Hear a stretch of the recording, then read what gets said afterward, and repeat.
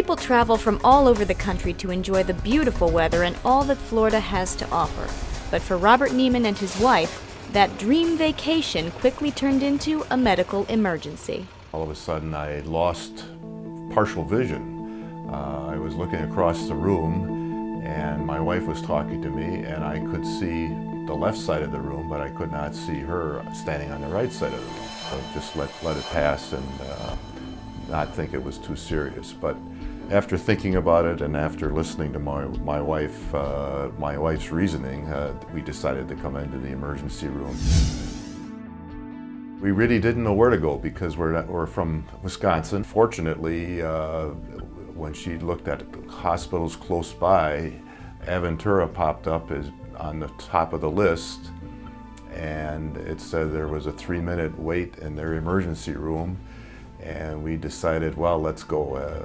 If we can get in within 3 minutes, it's probably worthwhile, and we'll find out, make sure that there's nothing seriously wrong. It was well worth the 3-minute wait for the couple that day.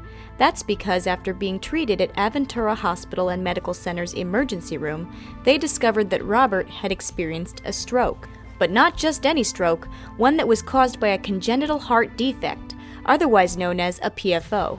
A PFO is a small hole that located in the wall that separates the upper 2 chambers of the heart. It's a hole that shouldn't be there. It's a hole that is important during fetal growth. However, as an adult, that hole should not exist and should close naturally over time once you're born. It shouldn't exist because if it does, it could lead to a stroke, as it did in Mr. Neiman's case. The cure is a minimally invasive procedure that is being pioneered in part by Dr. Robert Cubeddu and the staff at Aventura Hospital and Medical Center. Mr. Robert Neiman is a very special patient because he was actually one of the very first ones that came to us here at Aventura Hospital for PFO closure. The technique to close the PFO using catheters is very similar to the technique that we use to do regular cardiac catheterizations.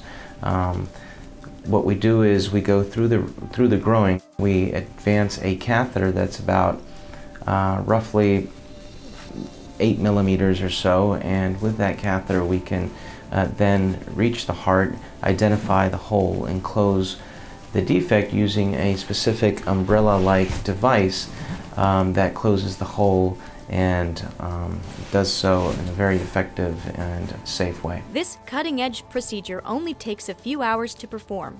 Recovery time is minimal. The results are fantastic. Long story short, I left the hospital the following day after the procedure.